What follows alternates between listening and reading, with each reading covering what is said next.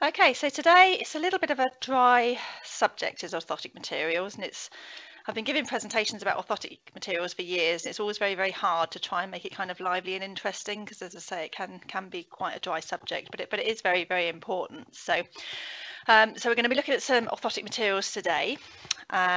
This is kind of what we want to go through. So it can be a dull subject, but unfortunately it is essential, and our knowledge about what materials do, or some sort of insight into that is critical if we're trying to treat conditions. So we're going to be looking at a few thoughts around orthotic materials and the effect that different clinical choices can have on our outcomes. But I think in order to do that, to start with, we need to think about why we make the orthotic materials, why we make the choices that we do. A lot of that comes down to what we've done historically. Also questioning whether we're aware of new developments. But one of the things I'm going to do is we're going to have a little peep at some of the ways the research is conducted on orthotic materials. I'm not going to go into great depths about that. We're just going to sort of focus on how we research shock attenuation, but I'll come to that in a little while. We're also going to look at what difference combining different materials with different properties makes. So all in all, today's webinar is not about me giving you, as much as I'd like to, it's not about me giving you a list of different materials and then saying what conditions they're good for. But it's more about making you think and question the choices that you make, and you may stick to using the same materials and padding materials you always have, but as long as you sort of thought about it and got good reasoning for that. Now, I haven't covered every single orthotic material, and I haven't really focused at all on the plastics and the carbon fibres. As I say, otherwise it will be me droning on about all the different properties of goodness knows how many materials for hours on end. But if anybody's got any specific questions about the materials that I haven't mentioned in the presentation, by all means ask some questions at the end, and I'll answer what I can. Now, one of the things, and I've noticed this over the years, there's a lot of confusion out there about what materials do and also what we call them. And I think often branded names get confused with actually what the product name is, and then vice versa. So sometimes we'll refer to things like PPT and Poron as PPT and Poron, but that's actually a brand name. But in actual fact, they are both polyurethane foams. That's what they are. So something like a polyurethane foam might have several different names or brand names attributing to that, and then they all might have slightly different properties, but essentially a lot of the time we're calling one thing under various different names, and sometimes people can get that confused. Now, this is a paper here. It's not a particularly new paper, it's quite an old one, but a chap called Rome reviewed the most popular materials used by podiatrists and then divided them into 7 groups.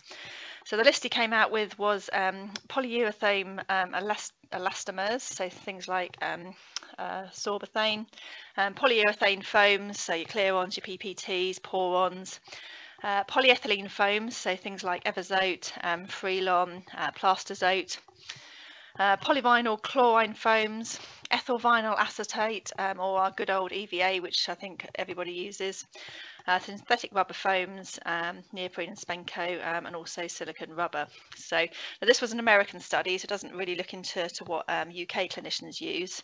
And as I say, these are more sort of softer and cushioning materials rather than looking at the plastics and the carbon fibres, but essentially he sort of put everything, or this piece of research categorised everything into 7 different types of material that are really commonly used. So I think really what influences our choice, and why do we use the materials we do? Well, a lot of it can depend on where you work and what you've got availability for. Sometimes it might be a lovely idea to use all these different new materials, but if you work in an NHS clinic and you've only got EVA, well then that's what you have to work with. But I remember, when I was a student and I first started to dabble in materials and orthoses, I remember one night going out, and ironically I had a pair of purple shoes which were high, rather like the ones in the picture here, and I knew by about an hour into the evening they would be very uncomfortable because obviously it's tipping me forward onto the metatarsals. So I thought, well, I just need some cushioning in here. So I went up to the lab, which was part of the university, had a delve through the off-cut box, and the amount of different materials in there, the different colours, all of which felt soft and squidgy, so I sort of thought I had a lot of choice there. So naturally I picked out the purple one, stuck it in the bottom of my shoe, and after about 5 minutes it had completely compressed and didn't do any use whatsoever. and that's because the material that I'd chosen was plastizote. So I remember thinking at the time, well, plastizote is pretty rubbish because it doesn't do anything and it bottoms out. But actually, we'll come on to plastizote a little bit later, and what it is actually good for. So plastizote is great for insulating and comforting, or conforming rather, but it's not great for cushioning on its own, even if it is purple and match your shoes. So that was my first, I think, experience of choosing completely the wrong material for the wrong job. So just because something feels like it should do the trick, if you don't understand the properties of that material, it's not going to have the desired effect. Now, I'm going to touch briefly on a piece of research which I did for my MSc a few years ago. Now, primarily what I was looking at was material choices to improve shock attenuation, and it was all to do with medial tibial stress syndrome. But actually, the questions I asked highlighted quite a knowledge gap in our understanding in the UK of material properties and what they do. So the questionnaire I sent out, I got replies from 271 pods, podiatrists, asking about material choices and what they choose for shock attenuation. And I was quite surprised when 12 different materials came back.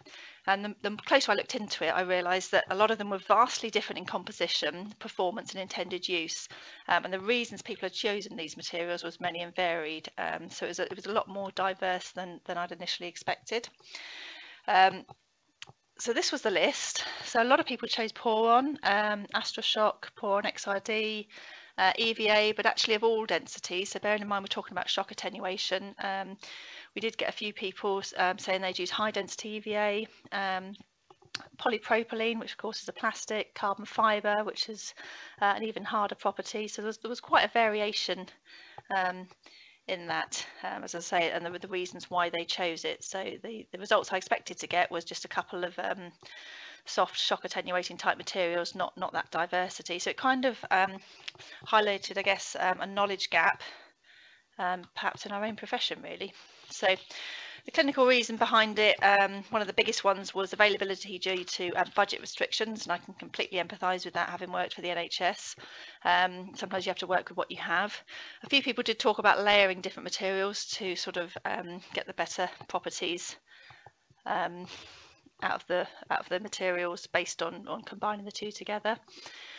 Some said presenting foot biomechanics. Other people talked about footwear choice, and of course that's very, very important. We might want to put 6 mils of something in, but if they've got very, very narrow footwear or low depth footwear, then that isn't an option. And one thing that came up a lot was historical. So this is what we've always used, this is what my predecessors used, this is what my peers use, so this is what we stick to. There wasn't an awful lot about discussing new materials or any new research or sort of any relevance to that. Interestingly as well, material thickness and consideration to how materials behave in different environments wasn't even mentioned as important factors. So people didn't really consider that whether it was cold or the humidity was different, whether that changed the properties. So which was quite interesting. And that sort of leads on really to the fact that there is good evidence out there to show that material thickness, specifically in relation to shock attenuation, does change with the thickness, and actually this can alter the rigidity of the device too. Now we'll talk a little bit about rigidity in a few slides' time and the importance of that with shock attenuation. But the paper here found that actually humidity and temperature can alter the properties of the material too. And if you think about it, and I'd never thought this before until I read the paper, but then I thought actually I've left Poron and PPT in the boot of my car overnight in January when it's been freezing cold, and when you feel it in the morning it is quite hard, and it doesn't quite have the same cushioning and shock properties as it does at a normal room temperature. So which kind of makes sense when you think about it. But the other thing is humidity. So if you're putting cushioning materials or shock attenuating shoes in maybe a runner's or materials in a runner's shoe, is that going to differ, or are the properties going to differ depending on how much their feet sweat or how far they run or the humidity? So that's quite an interesting concept as well. I suppose it also makes us question how often we should be replacing those materials if the properties aren't lasting for as long as they should be. So essentially the paper says as the thickness of certain materials increases, the shock absorbing capacity increases too. So the thicker you go, so if you're putting PPT or PORN in for shock attenuation, the thicker you go, the more shock absorbing capacity it will have, which I guess makes sense. But again, you're going to be struggling with fitting stuff into footwear, so that needs to be considered too. And also the rigidity of some materials changes with specimen height. So what actually constitutes shock absorbing capacity? Well, if we go back to my first story at university, it was the squidge factor. So squidging a piece of material with your fingers and thinking, yep, that feels soft, but no. Now, I'm not going to go into all the different types of research methods for all the different types of padding and shell materials out there, because as I say, it's quite dry and I'll be going on for ages, and the research isn't that great anyway. But I am going to touch a little bit on measuring shock attenuation, just so you kind of get the gist of sort of how complex it can be and some of the things you need to consider. Also, I mean, some of you may have seen the drop test where you drop a hard object or a ball bearing onto a material. Just because you drop a heavy ball bearing onto a given material doesn't mean it gives you all the information. And I'll talk a little bit about the drop test in a minute.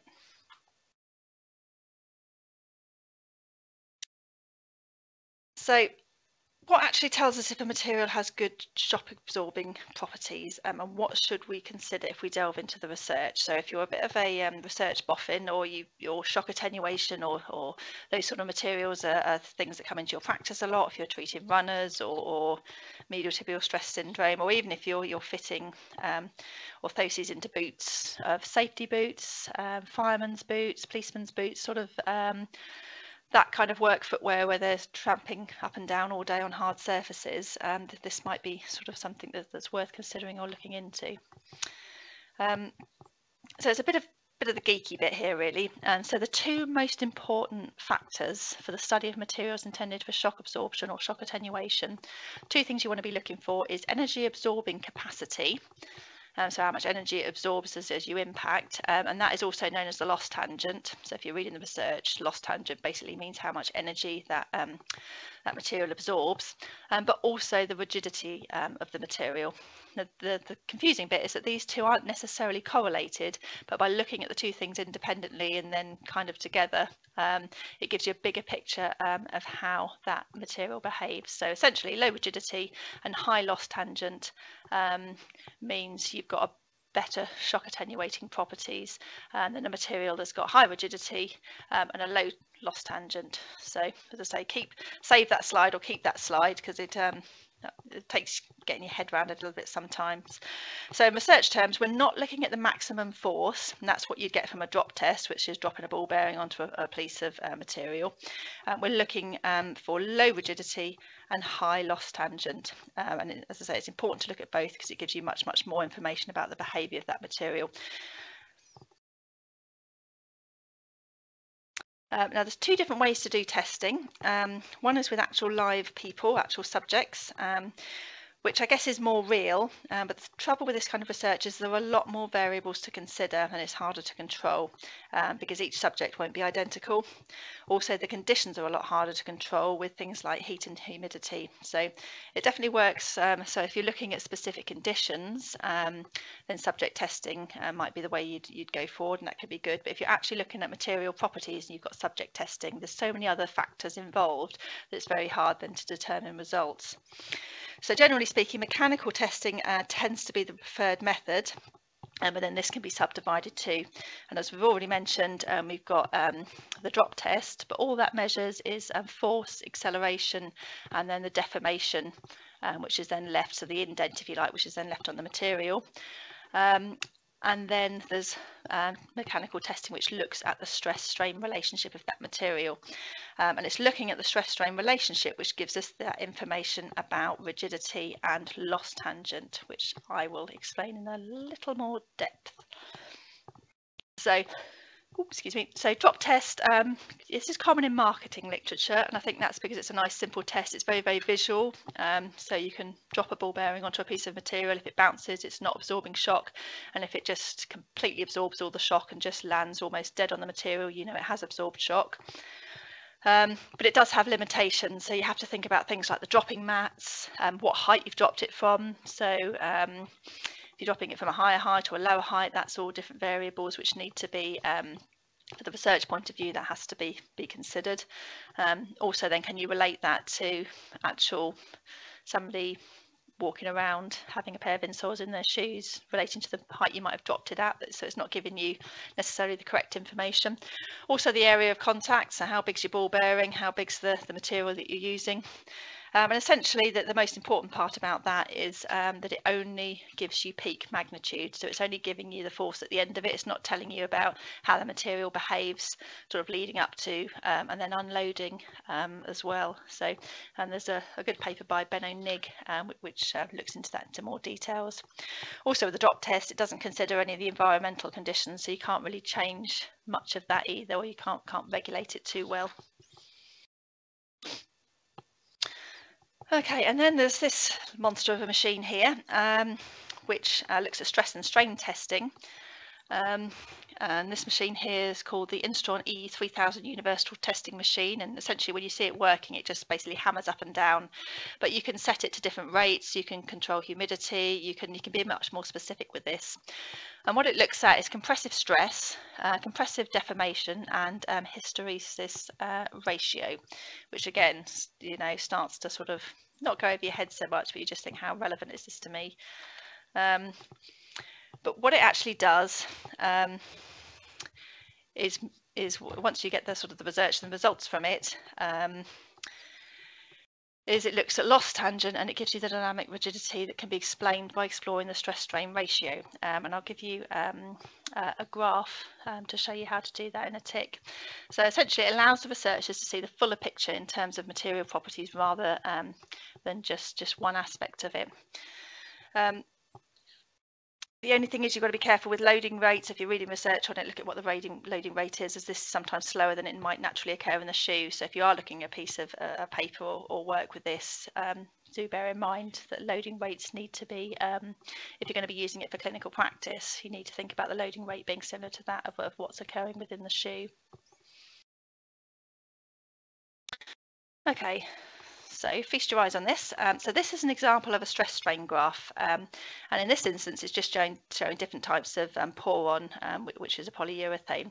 So if you look on the far right, the softest material, which actually measures a Shaw 14, so that's really soft, really squidgy. What you can see from that, because you've got dynamic strain along the bottom and pressure or stress going up the side there. So number 14, so the red line on the far right, that exhibits the most amount of strain, and then the harder material, which is a Shaw 55, and that's all the way over on the left hand side, that's the blue one, that displays the least amount of strain, because you've got hardly any strain going along, it's pretty much going straight up, which means it's less accommodating. So what this tells us, and we're going to ignore the other ones in the middle, but what this shows us is that the higher Shaw one, so the harder material, also has a steeper gradient, which shows that this material is stiffer. So the softer material has more strain, and the harder material is stiffer. So the more pressure you put, the less it strains. So that gradient is important to look at, but what's also important to look at is how the material unloads. So if we just pretend we've taken one of those lines and then put it on a stress strain graph, the blue line shows it as it loads, but then the red line shows what information, what happens when it actually unloads. So it's important to look at the gradient for stiffness, which gives you the rigidity, but it's also important to look at the area between the lines for the loss tangent or energy absorbing capacity. And you can see it takes a bit of working out. But if you're comparing several materials against each other, so you might have several of these graphs looking at different types of, might be different types of poron or different types of soft material, what you can do is compare one against each other. So you'd be looking at the gradient, but you'd also be looking at the areas between the line, and it's kind of getting the optimum of those two, which is why sometimes it's easier to read the discussion part of the research rather than the methodology and the results, but depends how much you like reading research. So as you can see, it can be a bit confusing, but if you don't understand what's being researched and why, it doesn't necessarily give you the information that you need. So generally speaking, it's thought that a stiffer material will absorb less shock. But it doesn't necessarily mean that a soft material is shock absorbing, and we know that with plastozote. So just because it feels soft and it's not very rigid doesn't mean it's good at shock attenuating, and that's because of the unloading properties. So shock absorbing materials, so some materials can in fact be quite rigid, so not like really rigid like plastic, but it's about getting that fine balance in between being the right rigidity and also having the right amount of space in between the grafts, the amount of loss tangent in there as well. Right. Now, when it comes to material research in general, and we'll come away from sort of shock attenuation now and be a bit more general, as usual, it does get a bit grey. So, material research uses a wide range of methodologies to examine a wide range of materials. So that means that it's very difficult to compare one study against another.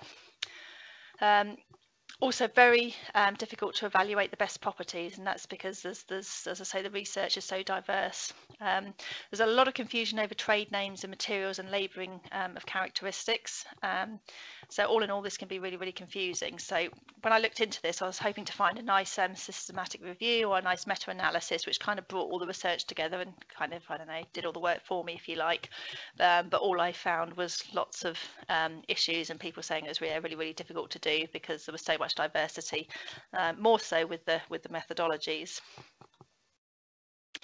This is what Healy found in 2010 when she tried to do this, and what she concluded was that recommendations on the most suitable material for foot orthoses were completely dependent on the researchers' methodologies, and we know already just by looking at just shock attenuation alone, there's completely different ways of doing that research, which is, you know, so if you did all those different types of research, be it subject testing, mechanical testing, drop tests, using the Instron machine, you might be doing all of that on the same material and then end up getting very different results from it, which can be confusing. So she also found that many papers use different methodologies, and the conclusion kind of was that clinical recommendations are then not possible because it's very difficult to compare. So like I said, it's not specifically looking at shock attenuation with this, but there's endless different formations of materials, and then of course you've got endless different thicknesses of each material, and then there's wide ranges of types of material within sort of one brand, if not brand, but it's various different brands within one type of material. So you can see it gets confusing. Maybe that's why we just stick to using soft density EVA rather than asking lots of questions. I don't know. Okay, so let's just take a step back now and think about the material choices we make for an orthotic, so for a prescription. And how these can vary and why. One of the things I often get asked specifically in relation to working with a lab is, you know, what material should I use? What can I do with certain parts of the prescription to make a difference? And again, the more I look into it, the more questions I ask, and the more experts I speak to, I think the less answers to get and the less clear I almost become on it.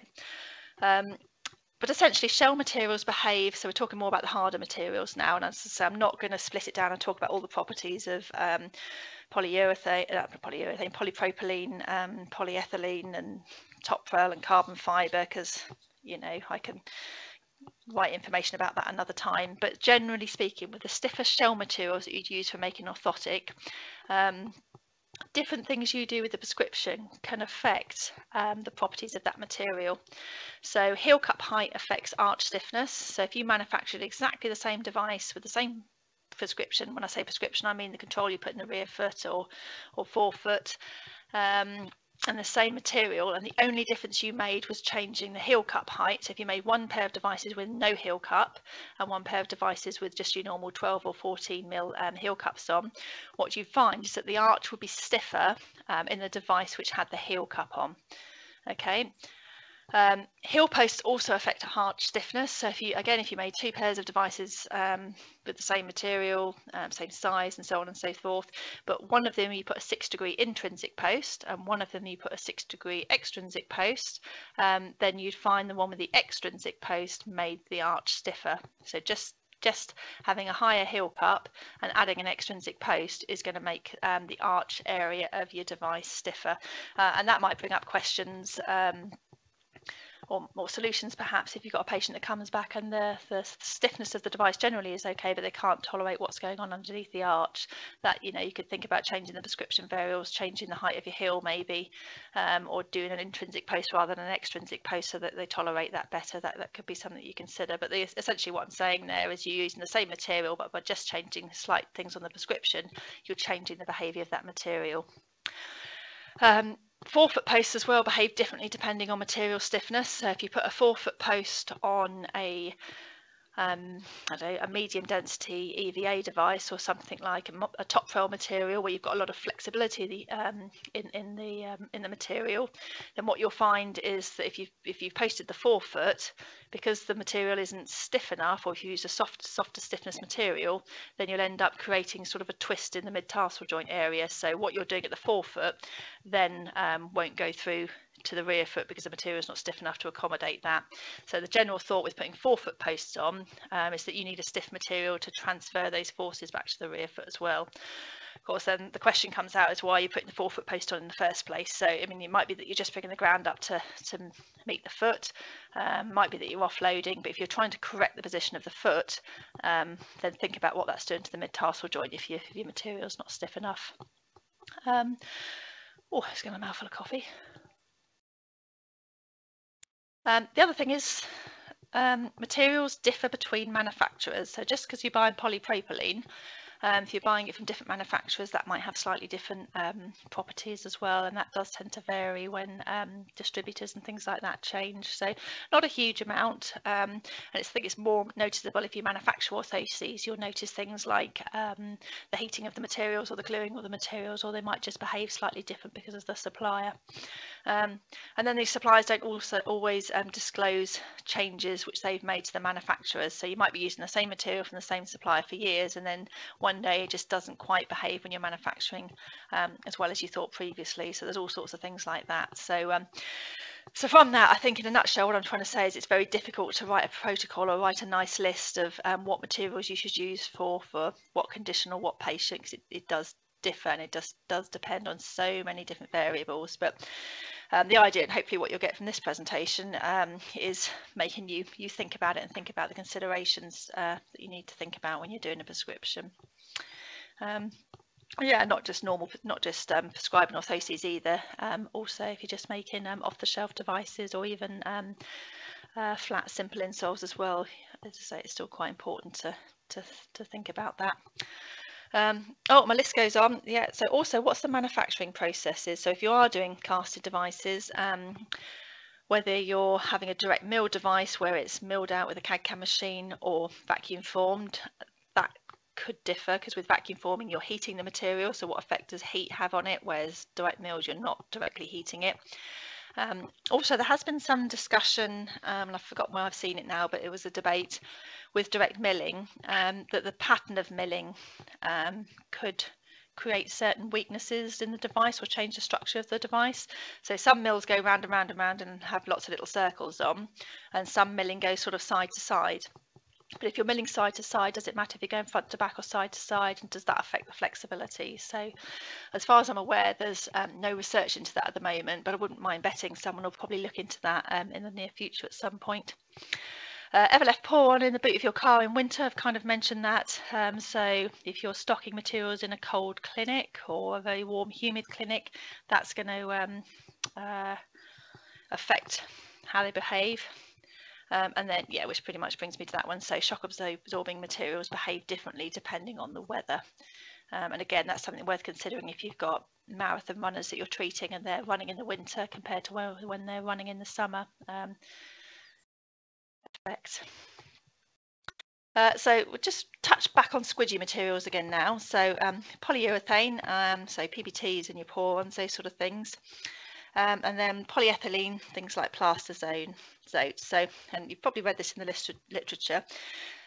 So polyethylenes, so these are what are called a closed cell. So what happens is gas becomes pressurized, and then it aids elastic recovery.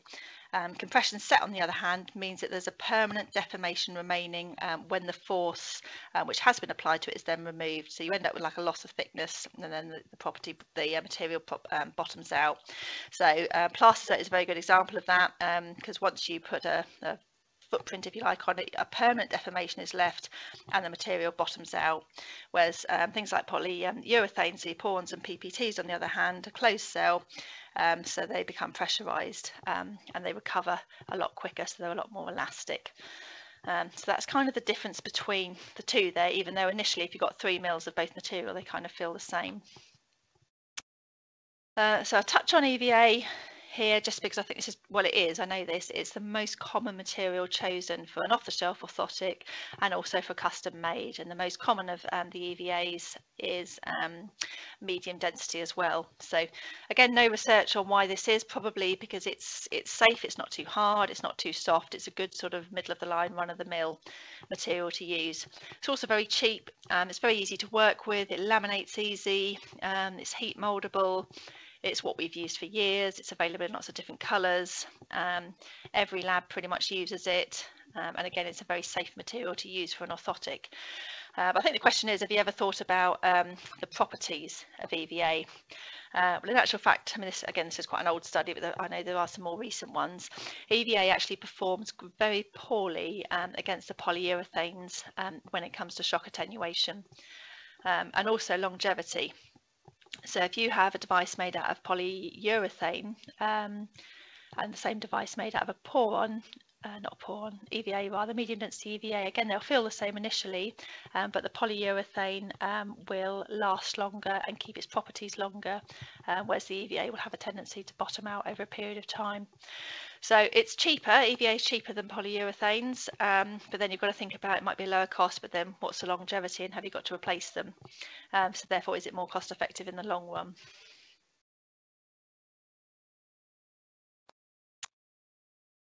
Right, where are we? Slide 27. So material combinations.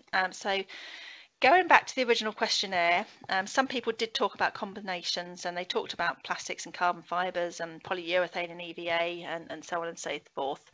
But multi-layered orthoses were specified by a number of participants, so people are obviously considering this, but nothing was particularly related to research. So generally, choosing the right material for the right condition will improve conditions, and combining certain materials can improve results further, and there is a fair bit of research in this area. So it's not necessarily brilliantly documented, but we do know that total contact insoles using a combination can work very well for patients, particularly with the at-risk foot. So a lot of research looking at total contact insoles. Barnett in 2006 stated that the loading time in flexible neuropathic feet can be greatly reduced by using functional foot orthoses, but this was also, as I say, supported by other studies. So generally what was used and what's considered is medium density EVA as your base, and that sort of helps keep the shape, if you like, of the device which you've cast. Then you want a soft density EVA mid layer or polyurethane mid layer in there, so for your shock attenuation, and then a plastizote top cover which will deform. Okay, and the reason for that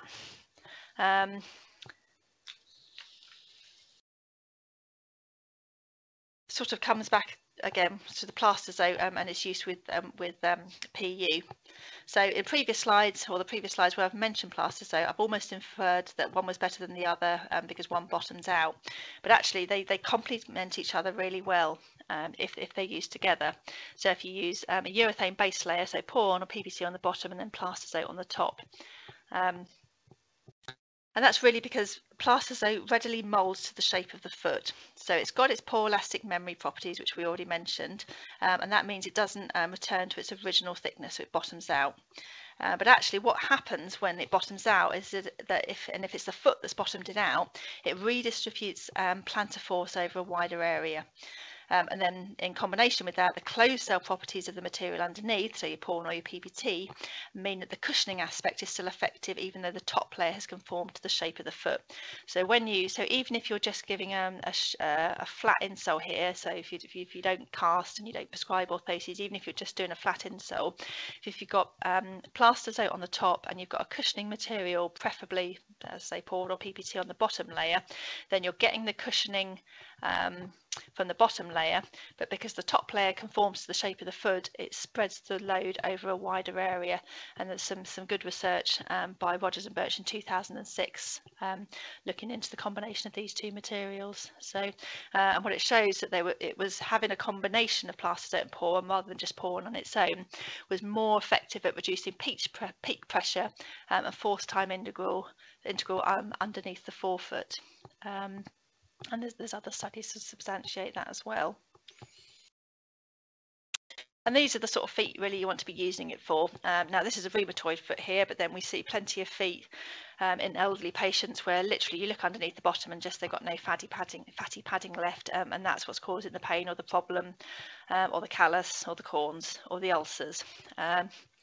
So if you've got feet with prominent met heads, so it might not be rheumatoid feet, it might just be generally elderly care or elderly patients that you see, redistributing the load through the compression of the material works better at reducing that force rather than it breaking down underneath the plantar surface of the skin.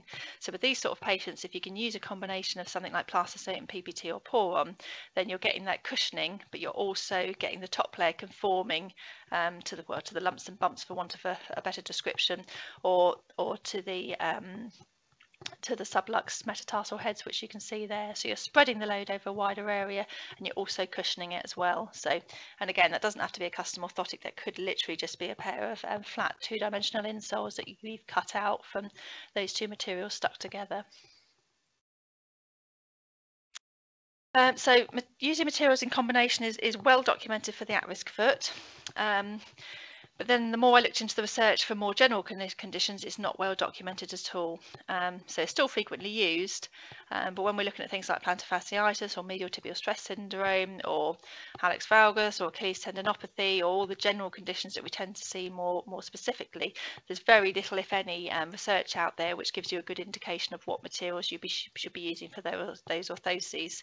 So it's more about, as I say again, understanding the properties of the materials and then making your own clinical judgment based on that. So as I say, aside from the diabetic foot where there's been more research, there's not too much out there, unfortunately. So final thoughts, again, coming back to thinking about what your clinical reason is behind choosing that material. How much attention do you pay to the research? I can never stress enough how important it is to keep on top of what new stuff's coming out. But also it's very easy when you get a piece of research just to read the abstract, whereas it is important as well to look at the methodology. So looking back to what I was saying about shock attenuation, if we read all the abstracts for different papers, we might find it's conflicting, or we might find they say certain things or they don't, but then if the methodologies are all completely different, then that might raise questions as well. So it is very difficult reading the whole of research papers sometimes, and I know I have that issue because I read really slowly. But don't just read the abstracts, the methodologies. If you are only going to read one other part of it, then read the discussion and also read the methodology as well, because that is an essential part of it. There are in fact endless possibilities of combinations. I've talked mainly about polyurethane and plastozote as a combination, but there's so many different variations out there that you can try. So really it always comes back to the patient and also what footwear they're in, what their activities are, what they're doing for a job, what they're doing for leisure, what the environment is in which they're working in or doing their sport in, or whatever the conditions that they're getting. So there's so many different variables that when you think of it like that, you then can't produce a list to say, you know, this is the material you use for this job. So it is confusing. As I say, there are endless possibilities. And also sometimes I think if we paid too much attention to the research that's out there, we'd never try anything. So to a certain extent with this, you kind of do need to try different things. But if you've got a patient with an at-risk foot, obviously you have to be very careful about that as well. So just about the end of our 45 minutes now. So yeah, no answers in that, unfortunately, just more things to make you think. But if anybody's got any specific questions about materials, then if you type them in now, I'll answer what I can. And again, I apologise because materials is a dry subject, but it's if nothing else, hopefully you'll question your practice at the moment and either be happy in the way for what you're doing, or maybe think about new things for the future, or things you ought to be considering. But also discuss with colleagues as well, because they might have found something that works, which they can share.